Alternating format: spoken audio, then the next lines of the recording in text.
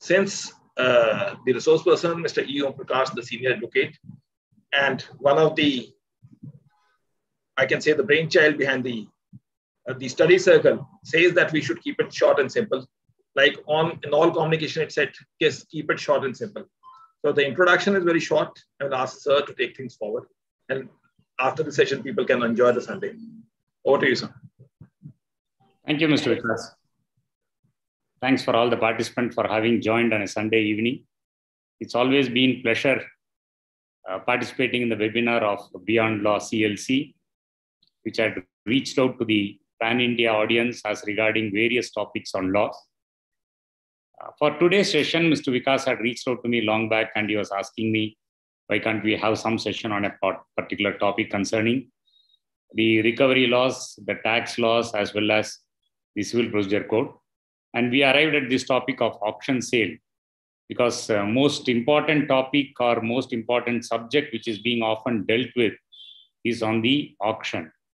Now, when we speak about auction sale, we effectively mean the sale by way of a force or a sale in the context of distress sale being brought about of properties, either be movables or immovables, on account of certain statutory provisions or contractual obligations resulting in court orders and further under the statutes being carried forward. Now, for today's topic, what I thought was that we will have an outside view or an outer view as to how this is being dealt with in different contexts. Firstly, we all know the auction sale had been there under the civil procedure code, be it the cases which for recovery of money, or be it the cases where enforcement of mortgage, or be it the cases even to some extent in partition suits, and so forth and so on. So one of the earliest statutes which had provided for sale of properties is under the civil procedure code. We will have a clear outlook as to how CPC dealt with it. Then we can also look into the specific statutes under the taxation laws, be it Income Tax Act or the earlier VAT Act or the Customs or Central Excise, which now gets into a single fold of GST enactment. And then we can look at recovery enactments, probably which starts with the State Financial Corporation Act. Then you had the Debt Recovery Act. Then you have the SERFACI Act. Now, these have been a broad outline as to what is going to be for today's unfolding before you. Now, this will also be in the context as to what kind of procedure or ingredients which has been set forth when we speak about auction sale under the CPC or under the taxation laws or under the recovery laws. Broadly, the criteria would be as to how the sale can be brought about. Now, within that, what are all the criteria? We can have a discussion on it. Then look at how the process unfolds with the completion of the sale as a concluded sale or a confirmed sale. Then incidentally, this will bring about two more things which we have to look at is on the conclusion of the sale, what are the rights which the auction purchaser gets? Because most of the matters we have issues on possession of the property being vested with the auction purchaser without any concern of encumbrance. And also, once we come into SERFACI Act, we have the most challenging aspect of physical possession being delivered, because this is now getting into a lot of litigations. So this will be one aspect of how the auction purchaser's rights are to be dealt with. Then incidentally, if there are some challenges arising out of it, where do the auction purchasers stand? So this will be one other aspect which we look at.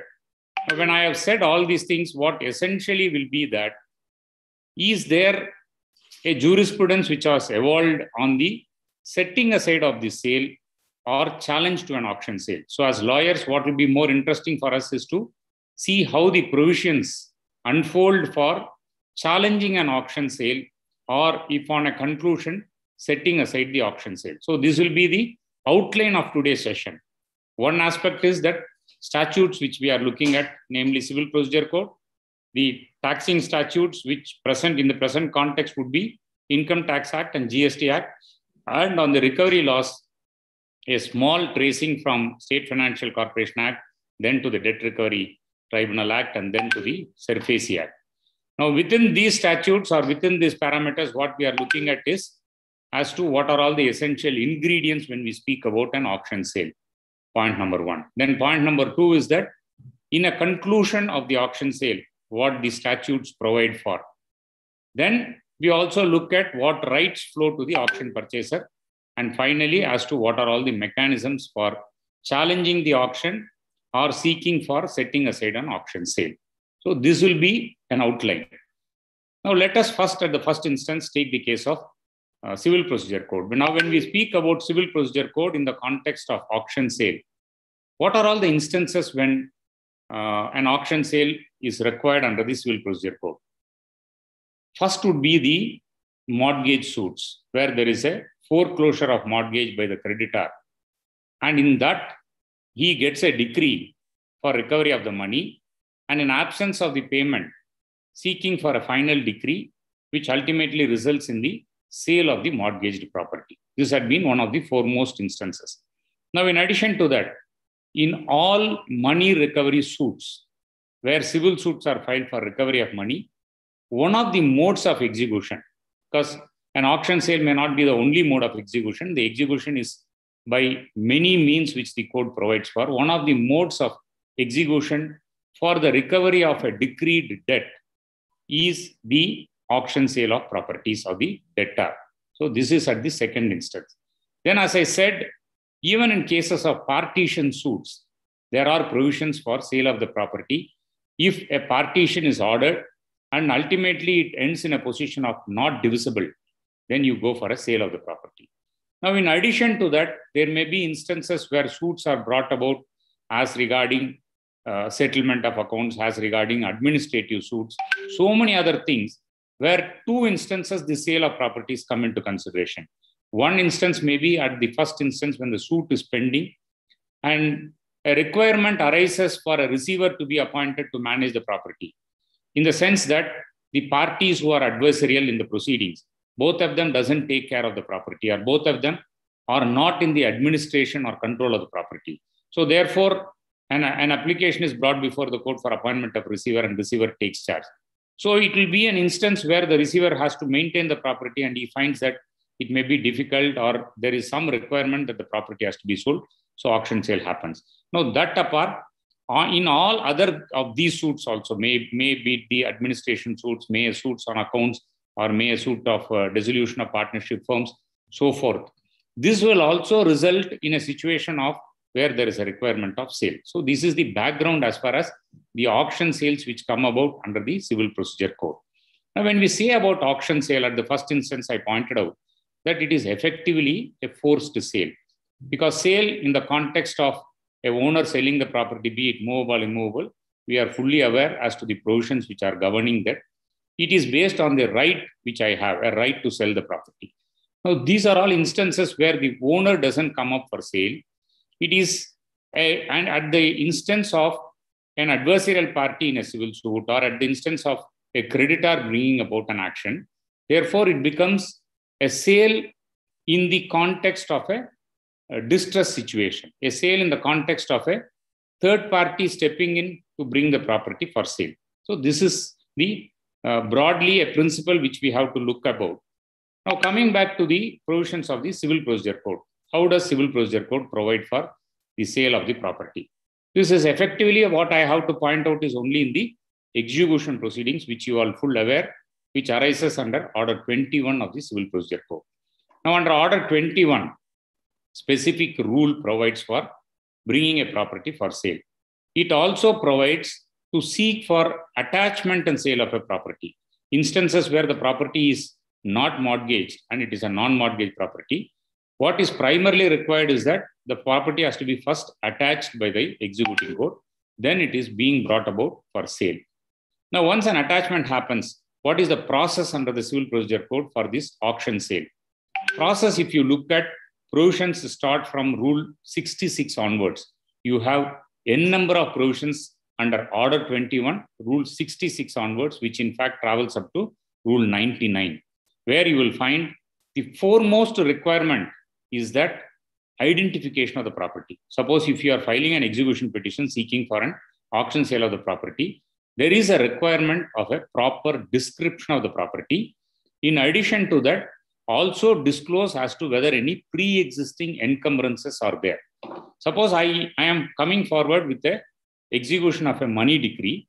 I am identifying that there is a property, movable property owned by the debtor. So I seek before the court that I need to have for an attachment and sale of this property. I have to make a search and then disclose to the court that in the search I find that there is a registered mortgage, or there is a charge created in favor of some party, or there is an attachment by some public authority. So whatever be the encumbrance, that has to be disclosed. So at the first instance, an identity of the property and the known disclosures as to encumbrances which are there has to be brought about before the court. Likewise, if it is a case of movable properties, because substantially this discussion is going to be on immovable properties, because movable properties you have very, very little scope.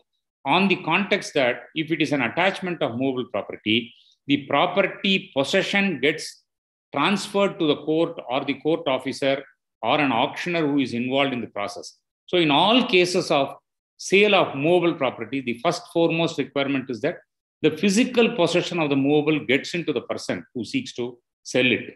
So there itself, you will have a position of having dispossessed the person. So whatever happens thereafter is only on two contexts. Either it is on the academical context as to attachment, the sale can go ahead, or if the sale can be set aside, or the other context would be on the valuation. So in movables, it is very, very little scope. So substantially what I am putting across, or what I am trying to explain to you, is on the immovable properties. Now in an execution petition, as I said, the identity and encumbrance is disclosed. Now in terms of the provisions of the code, what is the first conduct or first criteria which the execution court gets into before sale of the property? It is called as the proclamation of sale. The court has to draw upon a proclamation of sale. Now, in this process of arriving at a proclamation of sale, there is a participation which is provided under the Code of Civil Procedure. In the sense, if the judgment debtor is put on notice and he is before the court, he has a right to place his own materials for arriving at the proclamation of sale. Likewise, if the creditor comes up with materials to enable the court to come out with the proclamation of sale, the debtor will also have a say as to certain objections which he can raise, which will be essentially on the valuation. Now, what the proclamation of sale means?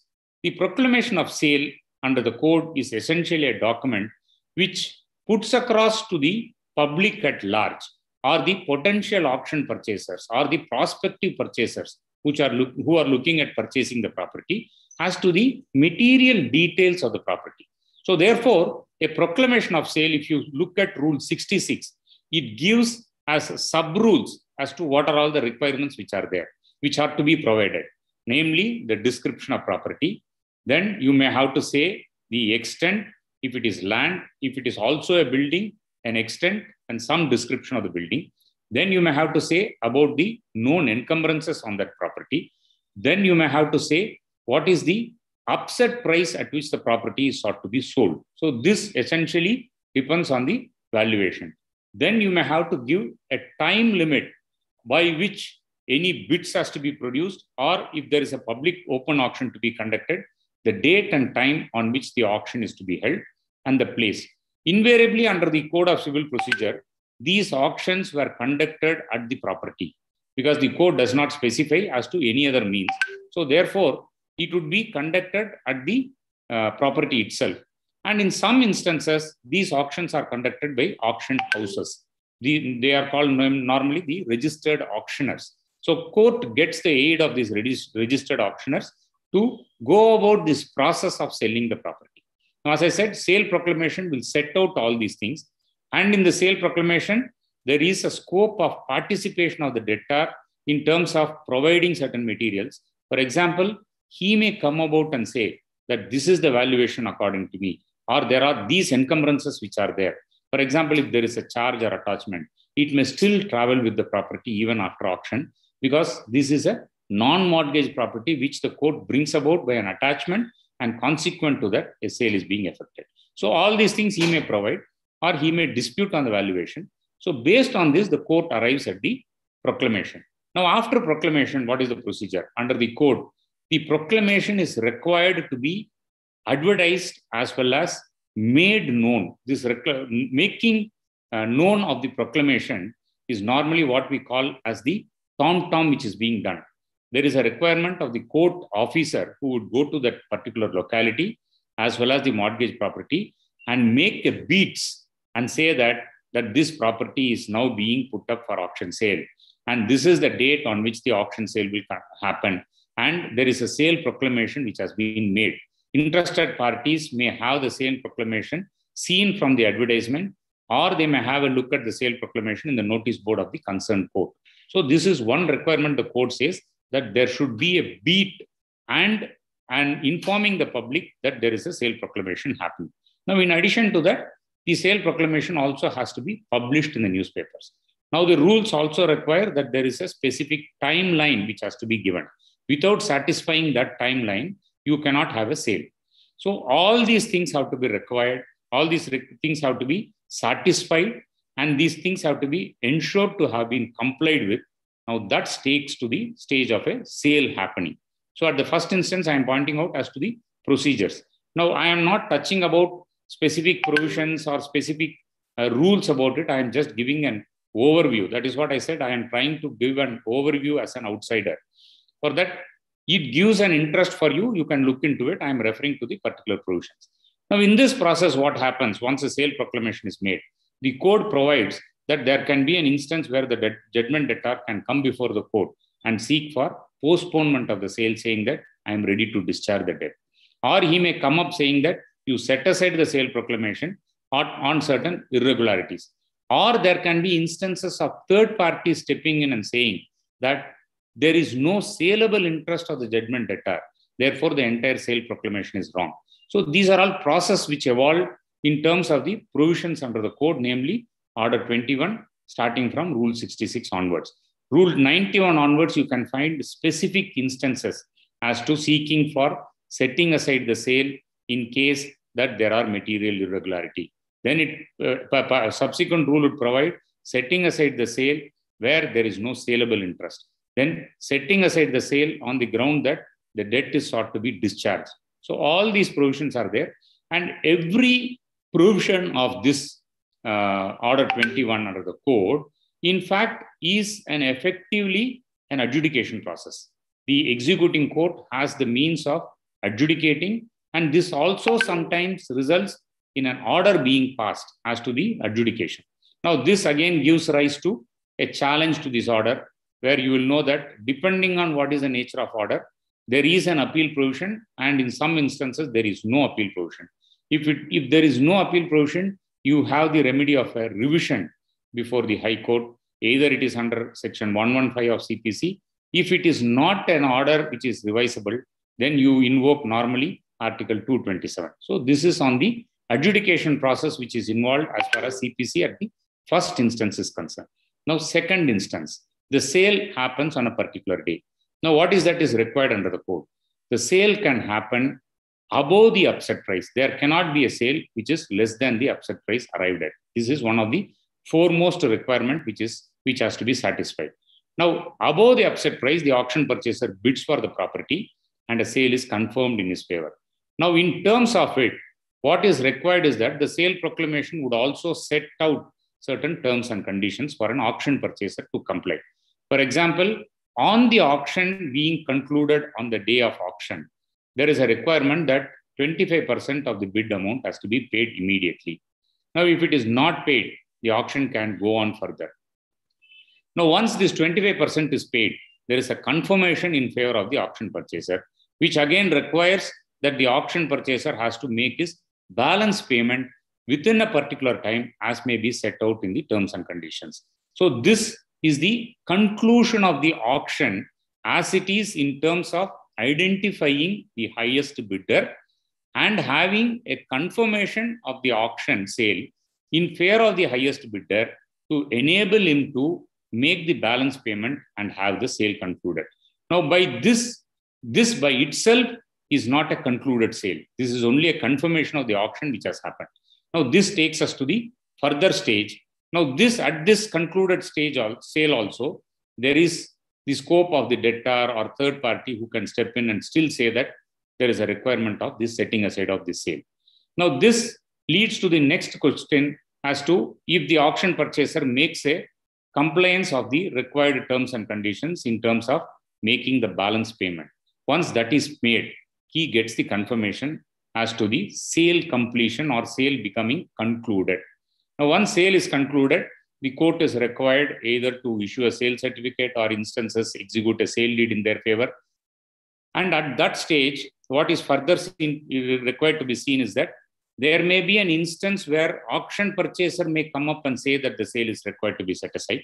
He may point out that there are certain material irregularities or there are certain things which have not been disclosed. Or he may point out that there is no saleable interest. Or he may point out that the sale described, the property described in the sale proclamation is actually not available on site. So these are all certain instances where the purchaser may step in. Now, apart from all these things, the purchaser will also have a challenge as to seeking for physical possession of the property. Now, code also provides within Order 21 a provision for the auction purchaser to make an application to the court asking for delivery of possession.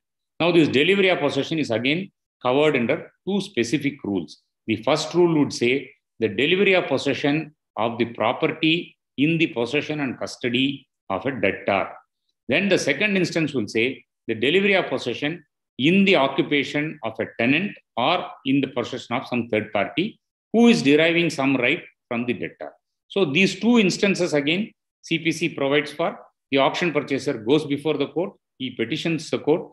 Now again an adjudication happens and the court will exercise its power to ensure that the physical possession is taken and delivered to the auction purchaser with a confirmation that the delivery of the property which has been sold in the public auction is handed over to the auction purchaser. Now this gives a complete conclusion as to the auction sale as contemplated under the Civil Procedure Code.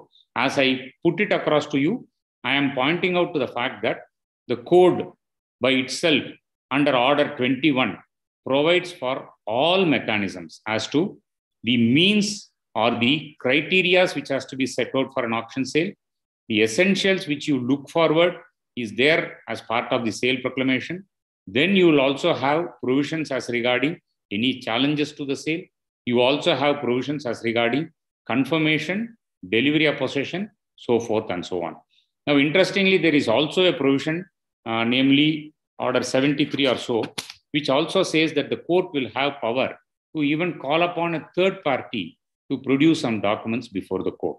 So, in the process of an auction sale, under the Civil Procedure Code, the court will ensure that there is a complete conclusion as regarding each of these aspects.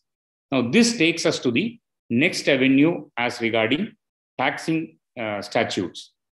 Now, when we come to taxing statutes, one important law which we have to look at for the purpose of auction sale is Income Tax Act. Now, under the Income Tax Act, I am not going to take you through what are the niceties of the Income Tax Act. Let us only assume that there is a demand and there is a conclusion of a proceedings under the Income Tax Act by which an assessee is required to make a payment. Now, he commits default.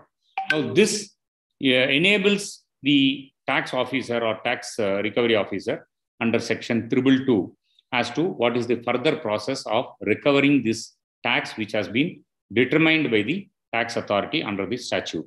Now, that takes us to the position of looking into Schedule 1 and Schedule 2 of the Income Tax Act. Now, Schedule 1 speaks about certificate procedures and Schedule 2 speaks about recovery of tax. So, an elaborate procedure is provided under the Schedule 2 of the Income Tax Act, which on the conclusion of the proceedings under the Income Tax Act, which results in the tax due being determined. Now, it provides the procedure. At the first instance, there is a requirement of a demand notice being served on the assessee to call upon the assessee to make the payment within a particular period of time. Now, this demand notice has various consequences. The moment a demand notice is served upon the tax defaulter, it operates as an injunction or an embargo upon the tax defaulter from dealing with any of his properties. There is a specific provision which says that after the receipt of the demand notice or after the service of the demand notice, under the second schedule to the income tax rules, if any transfer is made, the transfer is void. So this is the seriousness as far as the demand notice is concerned. Now, once this demand notice is issued and the other procedures also follow, now the second schedule to Income Tax Act also speaks about the attachment of property. Then on an attachment of property, if it is a movables, preservation and protection of those properties, and how and movables under the tax rules has to be brought for sale. Then again, coming back to the immovable property. Now again, under the immovable property, the second schedule to the Income Tax Act sets out its own procedure, which to some extent is akin to the procedures which are there under the Code of Civil Procedure Code, but it deviates to a larger extent in the sense it doesn't provide for a participation of the debtor. What it requires is a service of notice. Beyond that, there is no adjudication which is provided as far as the second schedule to the Income Tax Act is concerned. Now, effectively, Rule 53 of the second schedule to the Income Tax Act enables sale of property by the tax recovery officer. Now, Rule 56 says there can be an auction sale of the property of the defaulting assessee. Then once an auction sale is brought about, now Rule 56 also requires that there is a sale proclamation which has to be drawn up by the tax recovery officer. And this sale proclamation has to be published in the newspaper. Now, what is interesting is that it also says that this publication, if it is a property situated in a particular district, it has to be made in the language of the district. This is the exact words which have been used there. So a publication in general and a publication which is in the language of the district is also essentially to be made. Then as in the other cases, there are also timelines which are there, that those timelines have to be provided in terms of which only an auction sale can happen. Now, once this is complied as to the sale proclamation being drawn and sale proclamation being published, which again, going back to what I said under the Civil Procedure Code, the sale proclamation is required to state the specific description of the property, the boundaries, the extent, and whatever be the upset price on which the property is brought for sale, and the date of auction and the time of auction and the mode of auction, if it is an e-auction by online, or if it is going to be an auction by an auctioneer, or if it is going to be an auction by the tax recovery officer himself, and the place of auction. Now, under the income tax rules, it also provides that the auction can take place in the office of the tax recovery officer. So therefore, a place of auction which is to be set. Then it will also require to set out what are the terms and conditions. Like if the auction is happening, on the conclusion of the auction, what is that which is required by the highest bidder to be done, or what is that which is required by the tax officer to be done. Then it will also provide, like in the case of the other instance, that 25% of the bid amount has to be paid immediately. Then there is a time limit of 15 days being provided, by which the balance has to be paid by the auction purchaser. Now, interestingly, these provisions will also give a kind of discretion to the tax recovery officer as to extension of certain times which he can consider, but ultimately not beyond 15 days as far as the income tax rules are concerned. And that has been upheld by the judgment of a division bench judgment of Madras High Court, which also went up to the Supreme Court, and Supreme Court said that these timelines have to be strictly followed. Now, under the income tax rules, again, what is that is provided post-auction? Now, is there anything which the auction purchaser derives as a right? Or is there anything which there is an obligation on the part of the auction purchaser? Likewise, on the part of the defaulter, is there any rights which accrue to him even after post-auction? Now, essentially, you will look at three different rules which says that there can be an application to set aside the auction, and there can be an application to set aside the auction on the material irregularity or non-service of notice. Then there can be an application seeking for setting aside the auction on the point of non-availability of the saleable interest for the debtor. So these are again provided there. I thought I will also take you in detail as to these provisions when I speak about the recovery laws, because one of the recovery laws, in fact, incorporates this as part of its legislation. So therefore, that will also can be considered. So an outline, if you look at when it comes to the question of movable properties, the possession is required to be taken. When it comes to the question of movable properties, if it is in a situation of where it will depreciate, there is a requirement it has to be sold immediately. In other instances, you can also have, you require to have a sale proclamation made and published, and the property is put up for sale and sold in the manner as provided in the rules. Then immovable property, as I said, these are all the requirements which has to be seen. Now in this process, again, there is a requirement to look into what is the encumbrance on the property. Now in cases of tax recovery officer, for the purpose of sale under the Income Tax Act, if he brings about the property, what is required to be seen is that any known encumbrance is also required to be reflected. Now a question comes as to whether these known encumbrances will survive or will not survive. So this is one interesting interplay which you can see from the auction sale under the Civil Procedure Code, auction sale under the taxing statutes, and auction sale under the recovery process. Because in each of these cases, what happens to the pre-existing charge or a charge or an encumbrance is created after a particular period of time, say after the date of mortgage or after the date of attachment, has to be dealt with. And this is what is the essential thing which we can look at three different contexts.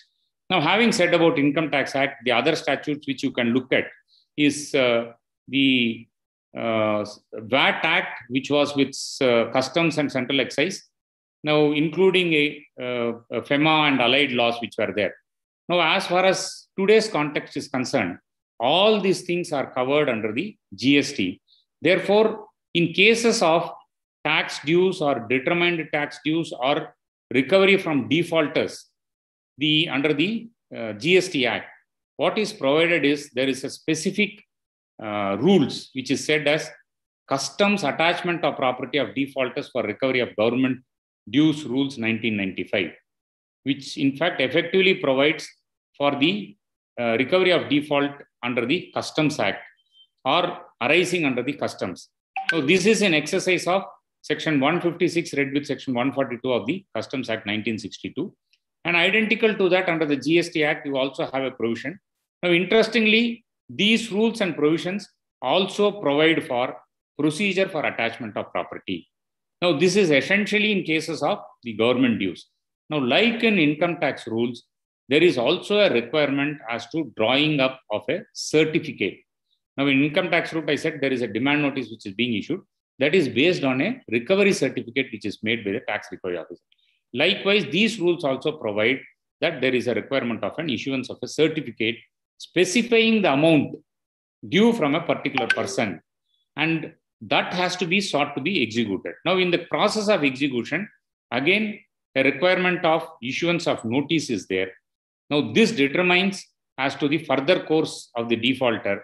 As I said earlier, the moment a notice is served, he is restrained from dealing with property, or any right which is dealt with on the property will be subject to the proceedings, which effectively the provisions provide that will be treated as void. Then that takes to the attachment of property, and a detailed procedure is also provided as regarding attachment. And effectively, as I said, in cases where the demand notice is served on the defaulter, any alienation is being treated as void. Then properties in the process of attachment, if it is in the possession and enjoyment of the debtor, or if in cases of properties which are with the third party, then it also brings out to the procedure as to the sale of property. Then in this sale, again, as I said, the procedures are almost the same in terms of a sale proclamation being made, the sale proclamation specifying as to what is the property to be sold and what is the amount which is sought to be recovered and what is the mode of the sale which is going to happen, and any other thing which is essential to be for the purchaser to know, and what is the mode of this making of proclamation. As I said, this will also provide for the publication of this proclamation notice and making known of this proclamation notice, and also service of this proclamation notice, and in terms of which the auction takes place. So this is as regarding the other taxing laws, which essentially is the GST Act today, almost akin to the procedure which we have seen under the income tax rules as well as the Civil Procedure Code. But what will be relevant is that the areas which there are certain interplays which are happening, which we will come to at the final stage.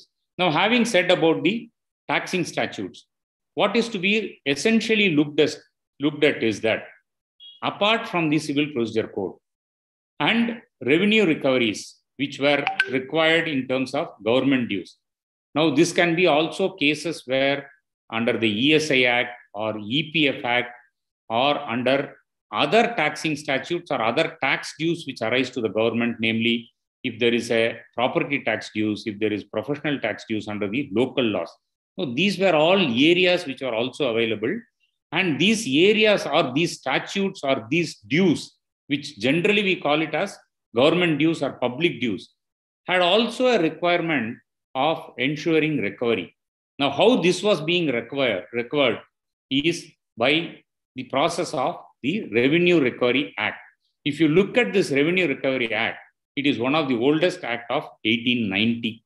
And interestingly, you will find even till date, there are statutes which fall back to the Revenue Recovery Act.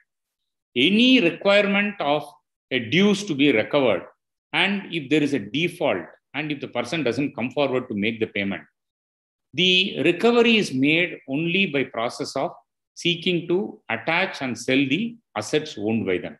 Of course, at the extreme end, you will also have provisions for arrest. Let us not touch upon that. It is only I'm pointing out for the academic purpose. Otherwise, it is the recovery by attachment and sale of properties. Now, wherever there is specific provision which is not provided, or wherever instances where the provisions of Code of Civil Procedure Code does not have an application, or the statute does not provide, as in the case of Income Tax Act or the Customs Act or Sales Tax Act, whatever it is, then you will always have a fallback to the Revenue Recovery Act. And interestingly, you will find this is one of the very smallest statute of the year 1890. It has only about 10 sections and a schedule. Now, here again, you will see the enabling provision is section 3, which speaks about recovery of public demands by enforcement of process other than those which become payable. And it also speaks about remedy available to a person denying liability to pay amount. Then it speaks about how the recovery has to be done, where again, there is a requirement of a collector's certificate, which enables the revenue authorities to seek for attachment on sale of the properties under the Revenue Recovery Act. So this is required to be considered for the purpose of looking at the general statutes which were prevalent earlier. It is also in the context of where the statutes did not provide for a particular sale, because ultimately what we are looking today is on the auction sale. So therefore, on a wide spectrum, if you look at what is to be seen is also the process which is covered under the Revenue Recovery Act. Now, having said this, now the last part of the session would be on the recovery loss. Now, how does this deal with? As I pointed out in the introductory session, when we come to the question of recovery loss, one of the foremost laws which recognized an auction sale without intervention of court was the State Financial Corporation Act. Now, under the State Financial Corporation Act, Section 29 onwards provided a procedure as to how the dues have to be recovered. It, in fact, says Section 29, the title is Rights of Financial Corporation in Cases of Default. So by virtue of the name itself, you can recognize these are only cases under State Financial Corporation Acts. Like every state has got its own financial corporation, and you have many number of state financial corporations under the central enactments. So these had the means of seeking to have certain specific rights in cases of default. So Section 29 provided for it. Under Section 29, the State Financial Corporation Act were empowered to take possession of the industrial units. Now, once the possession is taken, it also empowered those state financial corporations to sell these properties by an auction without any intervention of court. Now, again, it doesn't set out a detailed procedure, but 29 by itself with various subsections enables as to what is the modus which has to be adopted, invariably being the public auction, and invariably the same process of issuing a sale notice. And if you look back to the requirements which have to be spelled out in the sale notice, which will again be akin to what is there under the sale proclamations which we have seen under the earlier statutes. Now, this will again say what is the description of the property, what is the upset price at which the property is to be sold, and what are the essential terms and conditions. Now, here again, an issue as to the possession being taken and delivered comes up for consideration. Invariably, under the State Financial Corporations Act, they had the right of first taking the physical possession and closing the unit. And it also enabled the district collectors to provide the necessary assistance. So therefore, they would have taken it and they ultimately sell it. And in all these cases of State Financial Corporation Act enforcement, you will find that there was a pre-existing right created in favor of the State Financial Corporation Act, be it a simple mortgage or be it an equitable mortgage whatsoever. So in terms of which, without the intervention of the court, the State Financial Corporation Act was also entitled to bring the property for auction sale. Now, as we have seen in the other provisions, is there any rights flowing for the debtors, any rights flowing for these industrial units which suffer this Section 29 action? You can find that there was absolutely nothing. So most of these cases, there was no specific grievance redressal mechanism or any checks and balances which were there. So what was the jurisprudence which has evolved is that in all these cases, you will find that the people have gone before the high courts seeking for a writ as against the actions, showing them as a state. And in some instances, you would also have suits filed for an injunction as against the sale, which is published in a sale notice. And in the process, you negotiate for something and you make the payments. But ultimately, you will also have the jurisprudence that even in cases of State Financial Corporation Act, when the sale happens as a public auction, the Honorable Supreme Court clearly set out that there is an obligation of these authorities to ensure that a fair valuation is obtained for the property. They, in fact, specifically use the word saying that you are discharging a public duty and there is an obligation in the nature of a requirement to ensure that you step into the shoes of the debtor and the property is sold for the best price available or in the best manner which it can be done. So this jurisprudence has also evolved. But as it is under the Act, you may not have finding much of the interplays as regarding the rights of the auction purchaser or the rights of the debtor which comes up, which we have discussed in the other things. So therefore, this takes us to the next two important legislations which came as regarding the recovery laws, namely, firstly, at the first instance, the DRT Act of 1996, which started with the words Recovery of Debts Due to Banks and Financial Institutions Act. Now it has been amended as Recovery of Debts and Bankruptcy Act because of the advent of IBC. Now, under the DRT Act, it is primarily for a determination of debt by a specialized tribunal as regarding the dues payable to the banks and financial institutions. We need not have much of discussion of it. What is essential to be looked at is that at the first instance, the tribunal has to determine the debt.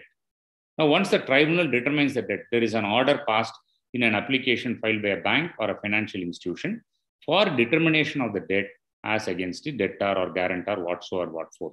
Now, once this happens, now what is the manner in which the further recovery happens, which is required for us to look into in the context of an auction sale is that there is a recovery certificate to be issued. In terms of the final order, the Act mandates that the presiding officer of the DRT has to issue a debt recovery certificate.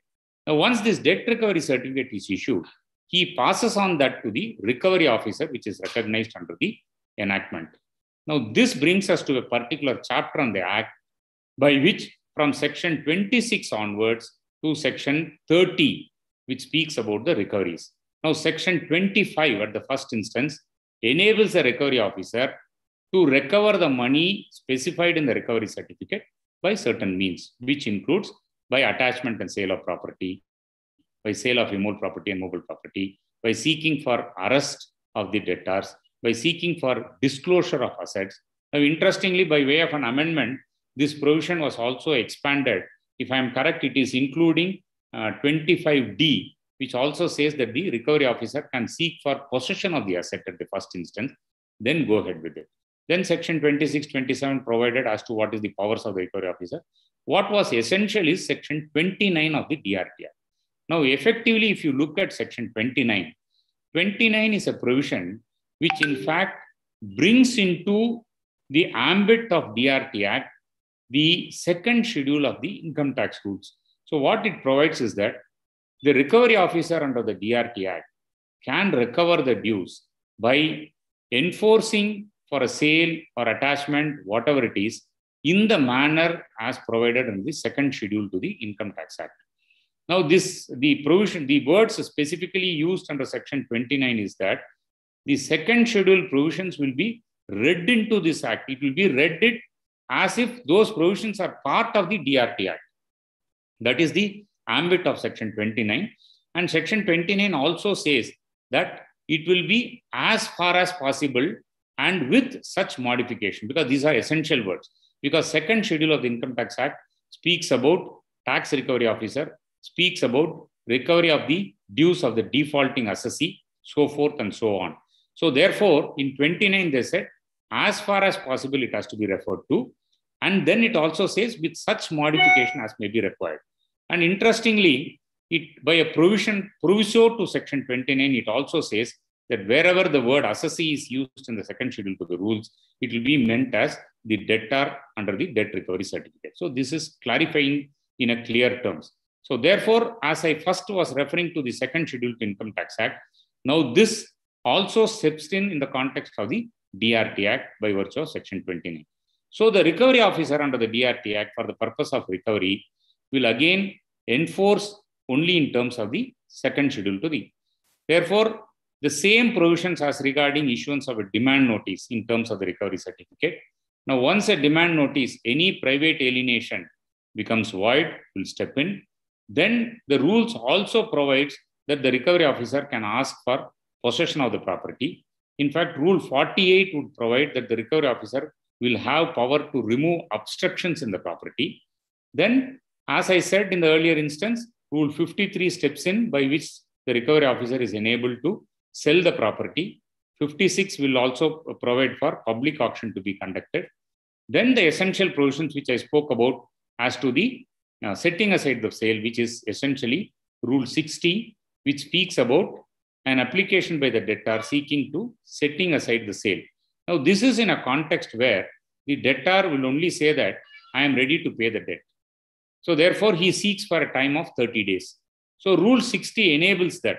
So once an auction is concluded, if the debtor steps in and says that I am ready to make the payment, I need 30 days time, the recovery officer is permitted to provide that.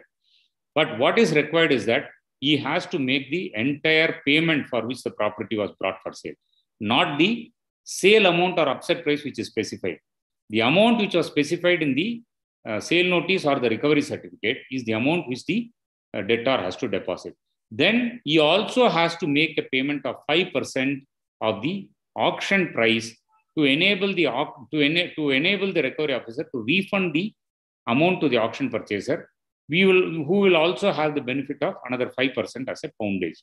Now, this is also provided under the CPC, under the Order 21, if you find, wherever there is an instance of seeking an application for setting aside the sale, the debtor also has to pay a 5% poundage to the auction purchaser.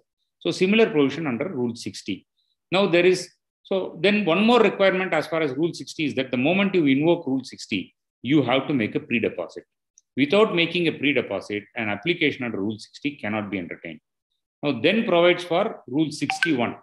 Now Rule 61 says that there can be an application seeking for setting aside the sale on the grounds of non-service of notice as well as material irregularity. This again provides that if an application is made under 61, there is a requirement of pre-deposit. Only if a pre-deposit is made, the recovery officer can entertain this application and look into what is the grievance being projected, then he will adjudicate upon.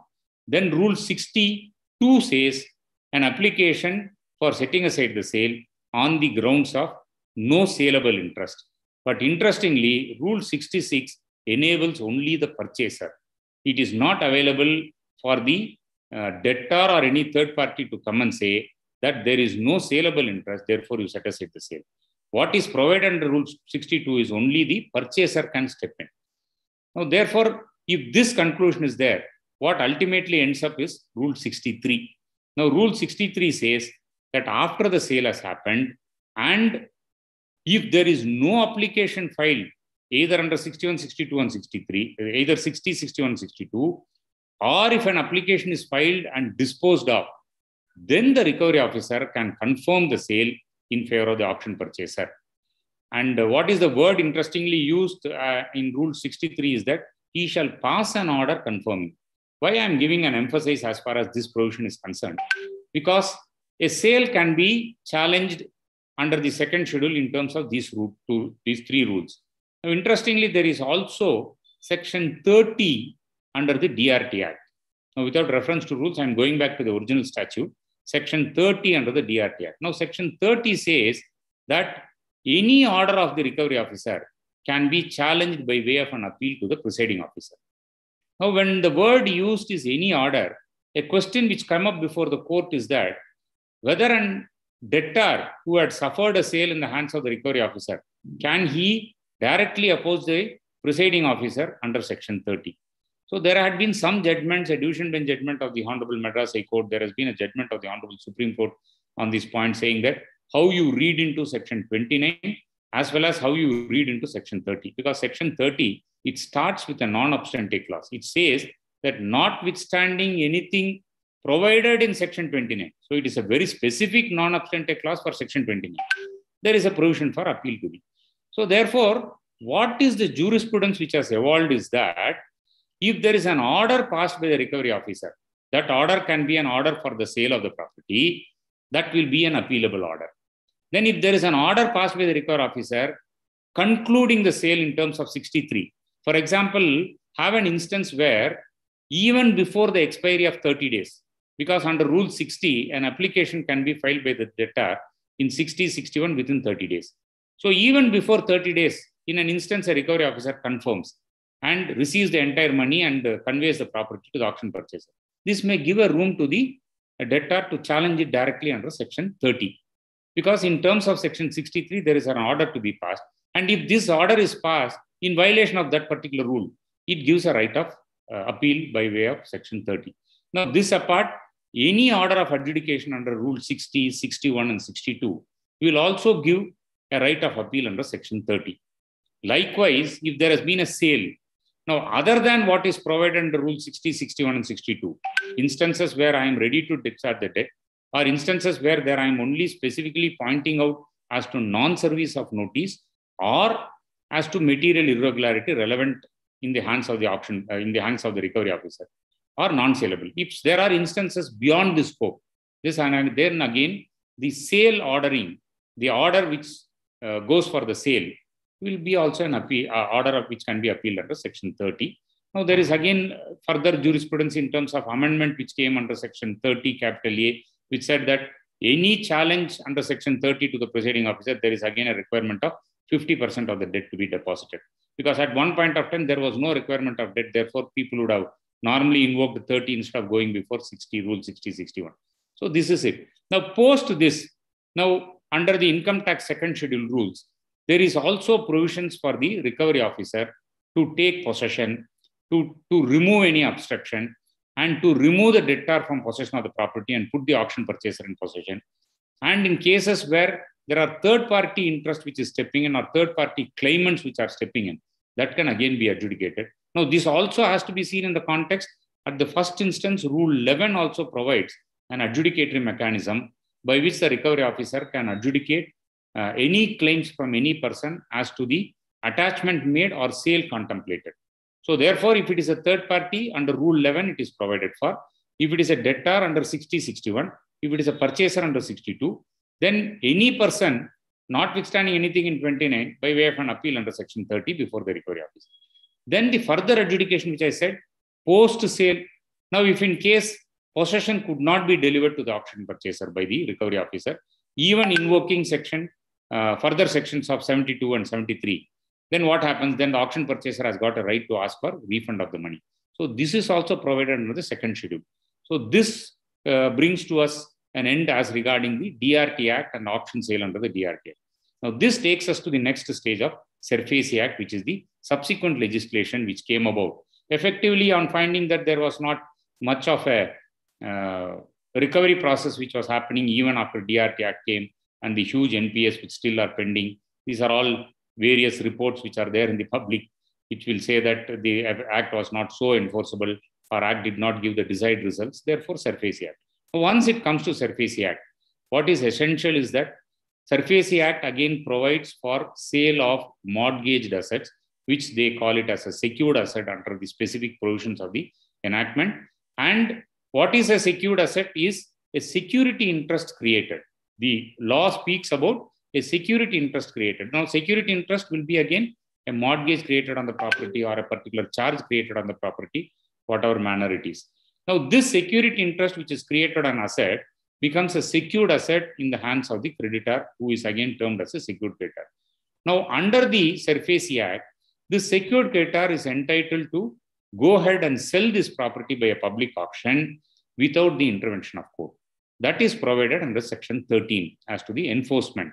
Now, 13 subsection 2 provides a requirement of a demand notice. Now, when we speak about the auction sale, we have seen in the context of CPC providing a particular mode as to a decree being there, and a decree sought to be executed, then a notice being issued, attachment. Then you saw all the revenue laws, which will speak about the certificate to be drawn up. In terms of the certificate, the notice to be issued. Then comes steps in the sale of the property which is happening. Now, in cases of SARFAESI Act, all these things are not there. A secured creditor determines for himself that this is the debt which I have to recover in terms of the contractual obligation. Now, once that is determined, and if it is a case of the account being classified as a non-performing asset, that is one primary requirement, which is in terms of the RBI guidelines. Now, what is required is that he is required to give a notice of demand, which is under section 13(2), also defined in rule 2 of the SARFAESI enforcement rules, securitization interest enforcement rules, which specifies what are the requirements which are to be there in the demand notice. Now, and the rules also specify as to the service of this demand notice, how the service has to be made. Now, if the service is made by delivery, then by affixture, and if there is if there is some attempt to evade this notice, and in spite of your attempts of trying to serve it in the normal residential address or normal business being carried out, then paper publication to be made and affixture in the last known address, all those things are provided in the rules. Now, once this 13(2) demand notice is there, there is a requirement of 60 days to be provided. See, within 60 days, an objection can be given or reply can be given. Let us not travel much on those things, but that itself is a huge jurisprudence and huge case laws which are traveling. So, after the 60 days, a right accrues to the secured creditor to bring the property for sale. That is recognized under section 13(4). Now, section 13(4), read with rule 8 and 9, sets out whatever procedure we have been speaking all along, or we have been discussing all along, recognized under the CPC, recognized under the income tax rules, the other revenue acts, revenue recovery act. All those things are encompassed within that rule 8 and 9 of the security interest enforcement rules. 13(4) is an enabling provision, which enables that I can recover the dues by sale of the property. 13(4) also enables various other things. We will not get into it. Now, you come to rule 8 and 9 speaks about the movable properties. Now, is there anything about movable? Yes, it also speaks about the possession and sale of movable properties under rule 3 and 4. Now, rule 4 specifies as to how the movables have to be dealt with. Rule 8 specifies how the sale process. Now, under the SARFAESI Act, what is essential for a sale is that at the first instance, taking of possession. So, the property has to be taken possession by delivering a possession notice, which is provided under Appendix 4 of the Security Enforcement Rules. Now, once this possession notice is delivered, then it gives a right for you to go ahead with the sale. Now, it also requires that you have to take a valuation, draw up a sale notice. Sale notice has to essentially disclose the details of the property, description of the property, and what is your upset price, and what is the money which you have to recover for which the property is being brought for sale. Then you have to specify any known encumbrances on the property. Then the modus of sale. It can be by way of e-auction sale or tender cum public auction or only a public auction. Then relevant dates. There again, a requirement would be that a 30 days clear notice has to be given before a sale is held. Then these rules also recognizes as to how the sale is made. The authorized officer conducts the sale. Now, while conducting the sale, again, here there is no requirement that the sale has to be conducted in the place of the property. It normally happens in the office of the authorized officer. And nowadays, you have most of the sales which are happening by e-auction sale, which is an online mode. So people sit at different places. There is a platform which is virtually there. So you log in and you bid for the property and you take it. Now the rules would require that any auction sale, there is a requirement of a 10% EMD to be made. And if you are declared as an highest auction purchaser on the day of auction, the 25% of the bid amount has to be made less the 10% EMD. Then within 15 days, the balance has to be paid. In fact, rule enables that the authorized officer, by virtue of a written agreement with the auction purchaser, can also extend this period of 15 days, which can at the most go up to 3 months. So beyond that, there is no other extension which can be provided for. So this is the mode in which it happens. Now, this again takes us to the question of, is there any provisions for the auction purchaser as to his obligations or as to his rights? Similarly, the debtor. Now, when you come to SARFAESI Act, the debtor's rights to challenge the sale is under Section 17, which has been clearly recognized when the enactment was upheld by the Honorable Supreme Court in the case of Mardia Chemicals, which recognized that there is a checks and balances which are provided for. In addition to that, it also said that a challenge can be there before the DRT. Then one question came whether the challenge can be only at the instance before the sale is concluded, that is on the sale notice being issued, or even after thereafter. Supreme Court answered that in the Ashok Sawmill case, saying that even post-sale, there can be a challenge in terms of Section 17 if you are able to make out a case of irregularity. Now, interestingly, what is to be seen in the entire context of a mortgage property, right from the foreclosure suit and the enforcement of a decree under the Civil Procedure Code, as well as under the DRTA, SARFAESI Act, is that what is the right of redemption, or to what extent this right of redemption is protected under the statutes. Now, SARFAESI Act initially said that under Section 13, subsection 8, the right of redemption will be there till the property is sold and transferred.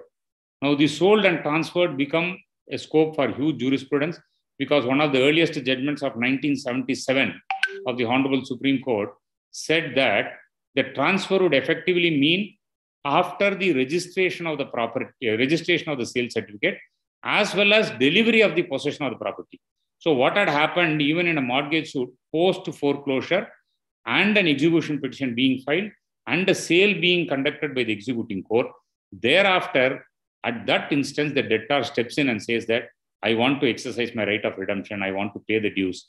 A question came up whether it can be done, but in that particular facts and circumstances, examining that, the Honorable Supreme Court said, since the registration has not happened, since the delivery of possession has not happened, till such time, the right of redemption is protected.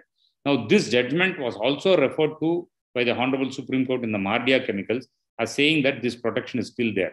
So, in terms of which 13.8 was also there. But what is interesting is that by an amendment in 2018, now this has been now restricted to a point that 13.8 right of redemption will be only till the sale notice is published. Beyond that, it says today there cannot be any right of redemption. This has been upheld by the Honorable Supreme Court in one of the judgments of the year 2019. So this is the auction sale which we are speaking about as far as SARFAESI is concerned. So on an overhaul, as I set out to you the ground as to what is the process which is being considered, what is the means of the checks and balances or adjudication which is there, you could have seen the interplay in terms of CPC provided many adjudication process at every stage. At the stage of even a sale proclamation, at the stage of sale being conducted, post-sale, and by way of objections. As I said, in case of mortgage suit, even till the end, when the possession was resisted. So this was taking huge time. But ultimately, as a right, you can look at the rights were being adjudicated upon, and every adjudication was giving rise to further proceedings which were coming about. Then in the next stage of taxing statutes, you will find there again certain rights were recognized by specific provisions as to challenges to the sale, as to adjudications which were sought. Like when I said about Rule 11 under the second schedule to income tax rules, you will find the Rule 11 adjudication, the recovery officer was also empowered to say under subsection 5 that the parties can go before a civil court and establish a right. So till such time it will be kept pending. So recovery officer will adjudicate upon any third party who comes in saying that this property should not be sold, or I have a right of interest, or I am in possession of it. In the process, he can also delegate the parties to go before the civil court. So there is again an adjudication. As I said, when Rule 60, 61, 62, and 63 confirmation which happens, the conclusion had happened only if there is an order by the recovery officer, which order is required to be passed after the passing of 30 days, giving the time for the debtor to step in.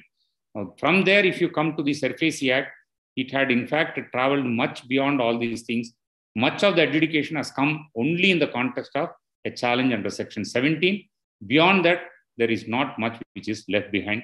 This is what I find as an interplay as regarding all these statutes which governed about the auction sale. I did not take into much details because of the constraint of time. I wanted to just give a bird's eye view. And now at the final stage, I will only set out certain judgments which will be of some use for the participants. At the first instance, as I said, the earliest judgment is 1977-3 SCC, page 247. It is a 3-judge bench of the Honorable Supreme Court titled as Narandas Karansodas versus S.A. Kamtam and another. Now, this dealt with the right of redemption under the Transfer of Property Act. It also dealt with the sale which has happened in execution under the Civil Procedure Code, and therefore it recognized those rights which followed. Now, with that, you can also look at 2012, 11 SCC, page 511, which is the case of Ram Kishan and others versus State of Uttar Pradesh. Now, this judgment dealt with Contracts Act in the context of liability of a surety and guarantor. It dealt with the debt, financial and monetary loss in terms of the public demands or revenue recovery acts in the context of UP Zamindari abolition, land reform, so forth, so forth. It also dealt with the provisions of CPC under Order 21, Rule 64 to 67, likewise Order 34, Rule 4 and 5, an extensive judgment which dealt with so many aspects. Now, very, very interesting is that this judgment, in fact, equated this right of redemption or right to challenge an auction sale as a constitutional right referring to Article 300A. And interestingly, it said it is a human right to be considered. This judgment holds good till date, and this judgment has been referred to in many other cases also subsequently. But this was one stay judgment which in fact recognized that right to property in the context of an auction sale, in the context of whatever provisions I referred to, CPC, debt recovery laws, and other revenue recovery acts also. And it said, as I said, a right to property is also a human right. So therefore, referring to Article 300A of the Constitution, it gave a higher pedestal as to these challenges. Now, then you can look at 2015 7 SCC 337. It's a case of Central Bank of India versus CL Vimala and others, which again spoke about Contract Act, liability of the guarantor, debtor. Now, it spoke about the rights of auction purchaser when a sale of mortgage property happened.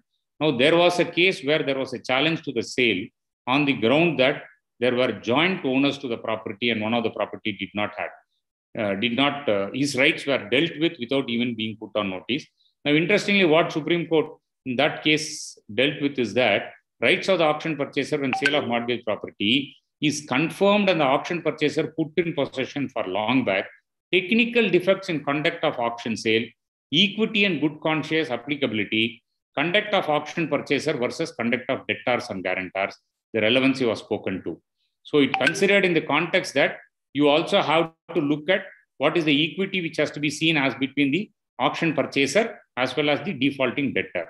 Then you have 2016 6 SCC 397, a case of Nirmal Singh through his legal representatives versus Bhatia Safe Works, which dealt with about recovery under the Revenue Recovery Act in terms of, in the case of ESI dues as arrears of land revenue.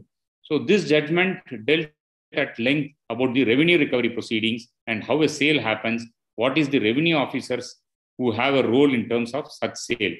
Then you have 2016 1 SCC 724 case of State of Punjab versus Bandip Singh.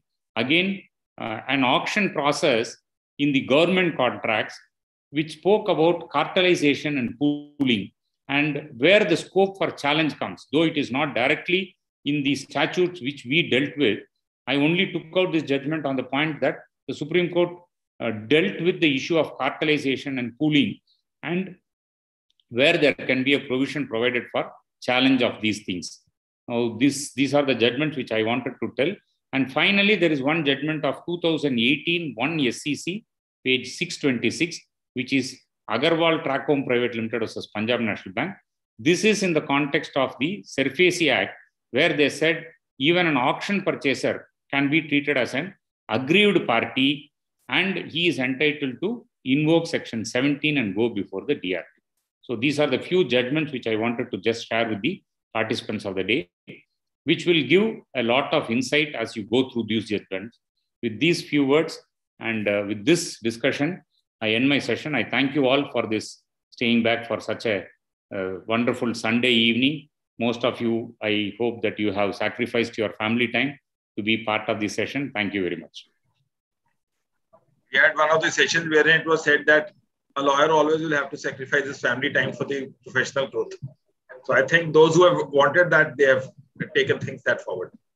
This is by Sentin Kumar. Whether DRT Act will prevail over the Tenancy Act, like the surfacey or tenants have the right to approach the civil court. DRT Act, in terms of one of the judgments, said that the recovery officer cannot prevail over the tenancy laws. He would be bound by the tenancy laws. But ultimately, a subsequent judgment of the Supreme Court said the recovery officer would also be entitled to adjudicate upon the rights of a tenant. Now, this is in the context as to when the tenancy sets in. They have seen in two different contexts. One is that post-mortgage, if the tenancy sets in, is there a compliance in terms of the Transfer of Property Act, Section 65? If it is in compliance, rights follow in a different manner. If it is not in compliance of that section, it stands determined. This is what the final Supreme Court judgment. I just don't remember this. Now, in fact, the amendment has come, Section 17(4)(a), where the tenancy has been amended. So his plea can be answered by that.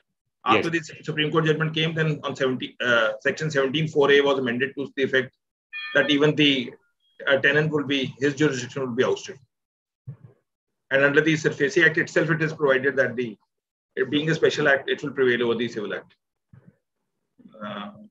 This is, I am an auction purchaser. This is by Kosh Sarva. Oh, unmute. Mr. E. Prakash. Yes, sir. Yeah, sorry. Tell me. I am the auction purchaser. I have purchased the property of the borrower, not the ongoing business. The government has sent me the letter stating government dues of borrowers.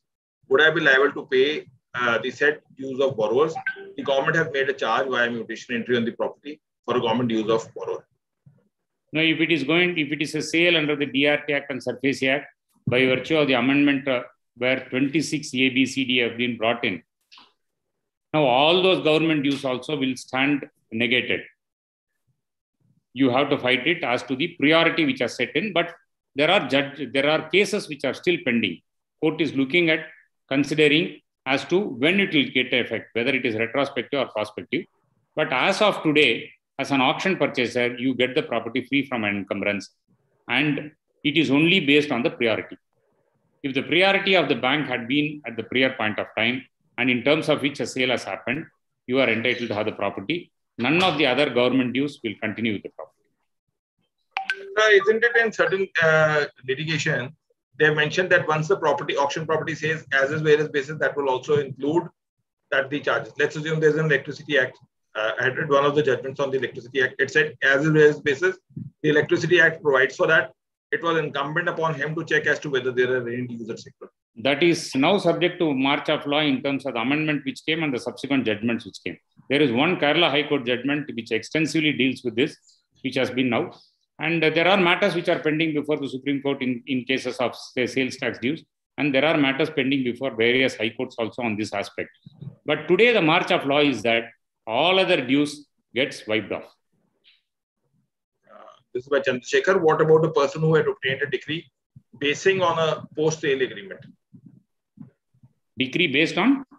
Post-sale agreement. Post-sale agreement. After the sale has happened, he has got a decree. If it is after the sale, he cannot have any say. Even prior to sale, if it is after the mortgage, there is no possibility of it.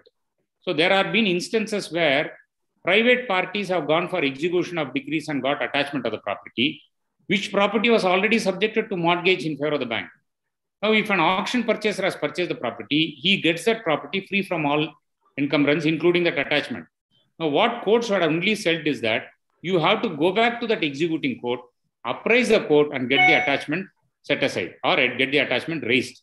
Now, there is one division bench judgment of Andhra Pradesh High Court which specifically provided that it has to be taken to the executing court and you can have the attachment raised. So in terms of which there are various judgments which are following through saying that even if there had been an attachment by an unsecured creditor, if that attachment or that due is post the mortgage which was created, that cannot survive, it cannot travel with the property. So the attachment gets defeated.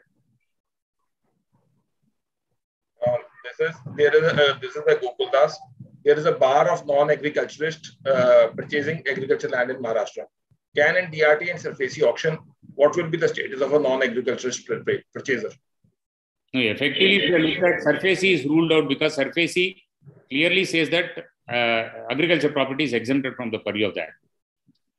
Right? In cases of DRT, if it is a mortgage property, it again subject to whatever the local laws are there. This situation is also there in Karnataka, where they said an agriculture property cannot be purchased by a non-agriculturist. So that local laws will prevail, in terms of which only an auction can happen. So what is required is that if somebody steps in, mortgage can be there if there is a permission which has been obtained at the first instance. In terms of the enforcement of mortgage, the property can be brought for sale. So what is required is that an auction purchaser who steps in to purchase, he has to satisfy or he has to be eligible in terms of the local law. And in one of the cases, there is also finding to the effect that let's assume it is on documents, it is agriculturist, but the intent is you're having the industry, etc. Then it will no longer have the flavors of the agricultural land. So you have to see, let's assume you have taken the electricity connection or you have got the conversion, etc., CLU, etc. Yes. And this is why GRS, tenancy law is a state subject and SARFAESI Act is a union list. If the tenancy specifically provides, can that be overruled by an RO in the DRT? That is what I said. It can be overruled by adjudicating upon and based upon whatever the courts have held as to whether the tenancy is protected under a particular state tenancy law. Point number one. Point number two would be that nature of tenancy, whether it is such a nature that it abrogates the provisions of Transfer of Property Act as regarding lease. That has been set out Supreme Court in clear terms saying that there can be only 11 months lease which is not covered under the Transfer of Property Act. And there cannot be a lease which is defeating the mortgager's right. So all those things are covered. So in that context, today, the recovery officer also has a right to adjudicate upon it. This is on the YouTube by Silva. In RO proceedings, after receiving the sale certificate, the auction purchaser realized that there is a shortage of land area and neighborhood approach the common pathway. Can recovery officer be appointed, can appoint a local commissioner in such a case? Recovery officer can definitely appoint a local commissioner. And these are all the areas where this as-is various conditions will step in. They will ultimately say that based on the document, the sale is being proclaimed, and based on whatever it is, there have been so many instances where there is shortfall which is there, but auction purchaser is bound to take it as it is. Only point, if there is a requirement of some possession to be secured or identified, as you said, local commissioner can be appointed by the recovery officer, in terms of which local commissioner can identify, demarcate, and put in possession of the auction purchaser. And in spite of all these exercises, if there is still a shortfall, then auction purchaser has to take it. There is no other way. And that is where I said, Section 25 amendment, in fact, now brought about that you can also have a commissioner appointed to take possession of the property. So earlier, the recovery officer was only required to attach, sell it. Post-sell, he had a power under second schedule to take possession and deliver. But today, 25D enables that he can even take possession at the first instance, then go ahead with the other process. Oh, thank you, sir. We have taken all the questions. One participant, Mr. Harish, raising his hand. No, he had posted that question. I think he had posted that question. Yes. Whom you are saying? Whom? Because the person who had raised the questions, I will just check it out. Harish.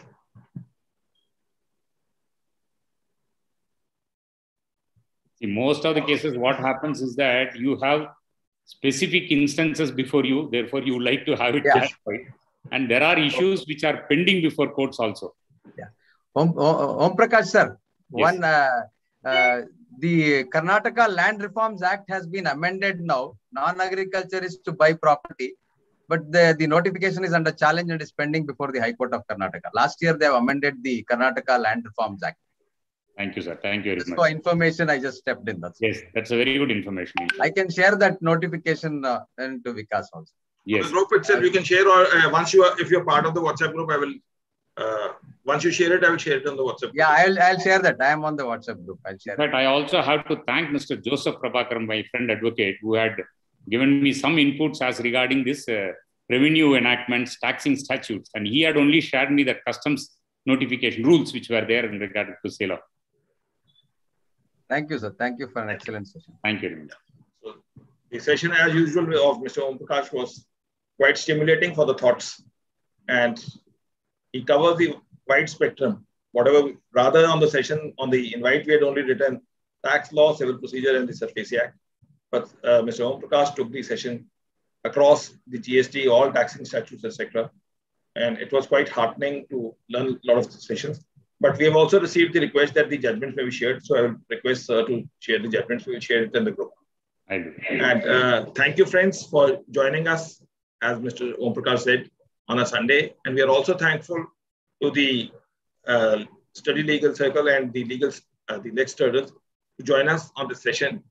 And on Tuesday, we will be having a session on Right to Information Act, Procedure, Practice, and Legal Provisions. That is by Mr. Shailesh Gandhi, a former Chief Commissioner of, former Central Commissioner of under the RTA Act. Thank you, everyone. Stay connected and stay blessed. Thank you. Thank you. The entire Lex team, we are grateful that they have connected with us on the legal sharing platform. Thank you. Thank you.